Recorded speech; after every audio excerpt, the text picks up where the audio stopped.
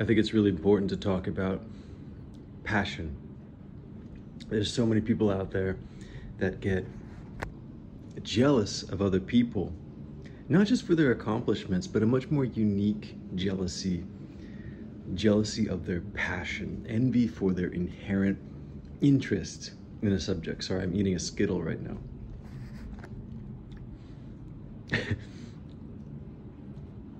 Passion, at least my best tracks, my best music tracks, don't come from, oh my God, like this is the best thing ever.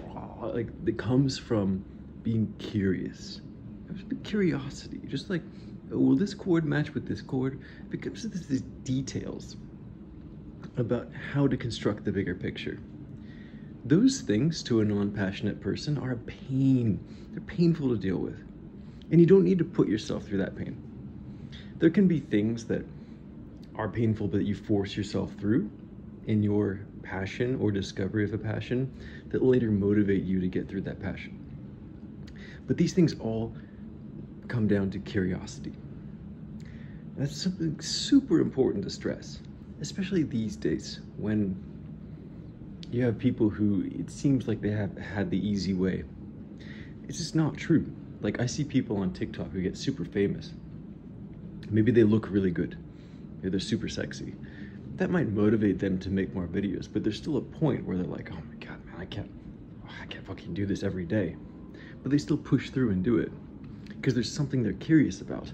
What if I did that with this thing? What if I looked pretty next to this thing? There's always something keeping them curious. Now, if you don't look like a supermodel, there's no need to fret because there's other ways. Actually, the majority of ways. It's not just looking a certain way because that's ridiculous. There's other ways to find that passion.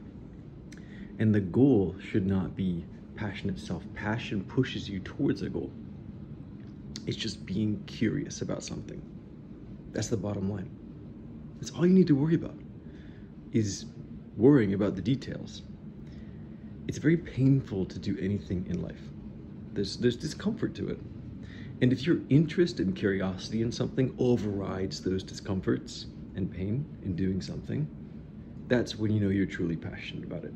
Another way to know you're truly passionate about something is if someone better than you in that field inspires you instead of makes you feel insecure.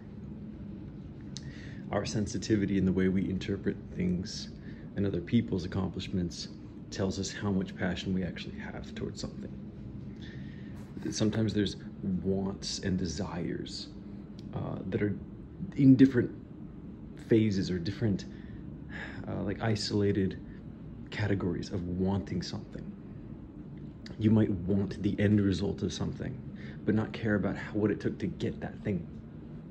But then you might want the details of something, and that'll lead you to the end result that you weren't even thinking about to begin with.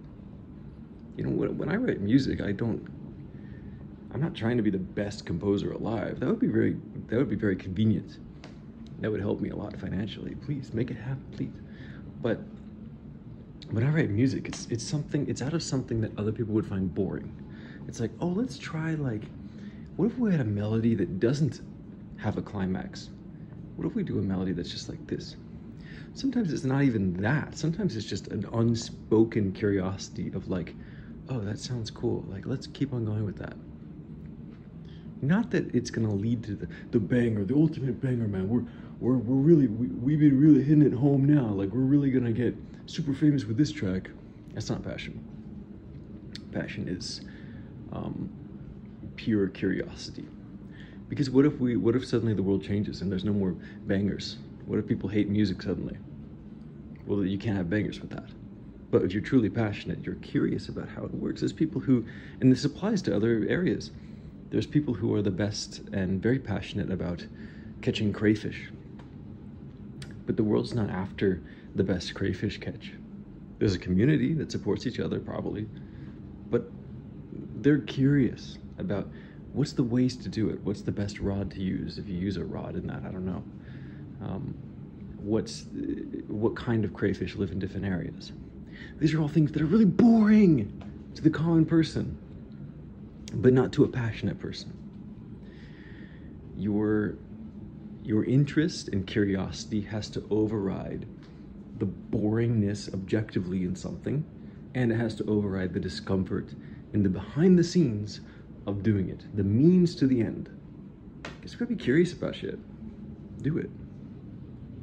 There's people who are on the other spectrum where they're really good at something, but they don't care about it. Like, man, being in the composing industry, I know of composers who have been like John Williams level, like amazing composers. They don't give a shit about it. They're just like, oh, they're like Goodwill Hunting of composing.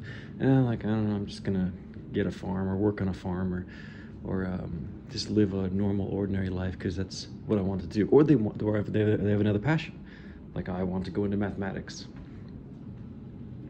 But no matter if you're good or bad at something, it's about being curious. If you're curious about something, you'll always get better at it, no matter what. I'm learning chess right now. I'm not Magnus Carlsen, who can remember 10,000 games in his entire career. I don't have this innate mathematical array and ability to just understand how things work in an unspoken way. Maybe I do in some other forms, but certainly not the level of like the best chess player in the world. But I'm curious about chess. It's an unspoken feeling. It's like, I want to play the game. I want to win, but more than I want to win, I want to play it. I think that's the key. And because of that curiosity, I look up other ways to play. I look up, well, what if I move my knight on the opening instead of moving a pawn? Or what if I do this? What if I do that? It's all curiosity. And that leads me to becoming better. Is the goal really to be better? Only because it makes it more interesting and it fuels the curiosity. The goal shouldn't be better because you want to be superior to somebody. That's not a moral argument either. It's because it's boring. It's boring to constantly be like, oh, I'm better than this guy. It's like, how many more people can be better? You're better than someone at something right now. You know? Sorry to sound ableist, but if there's somebody who doesn't have legs, you're better at walking than them. And if you don't have legs but you have arms, you're better at grabbing things than someone who doesn't. You know, you can breathe. Like, there's so many things that you're already better at. So power is not the issue. It's the interest in something. My first tracks in music, that sounded awful. I mean, I wish I could find them so I could show you guys just how bad they sounded. But it's because I was curious about music, and people try to tell me all the time, you know, you have this innate talent, you have this very like built-in God-given gift of being able to craft melodies. Like, no, I hell didn't. When I started, oh my God, no. Like, there's sensibilities that I had that are only because I was sensitive and interested in what I was hearing at the time. And I picked up on the sensibilities and I just went with it. And it wasn't a scheme. It wasn't some overthought issue of like, I'm going to be the best composer and use my sensibilities. It was the sensibility itself acting upon itself. It was like when I hear music and when I write music, it's the same process in the brain. It's me going like, oh yeah, that sounds like that. And it's very hard to explain, actually, but it's you could think of it as being interested and curious about something. That's it. That's all it takes.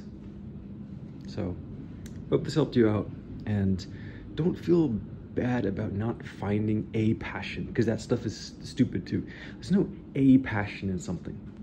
You're interested in general. You can make yourself curious about something. There's always a way to package a boring topic into something more interesting, and then you dive into that.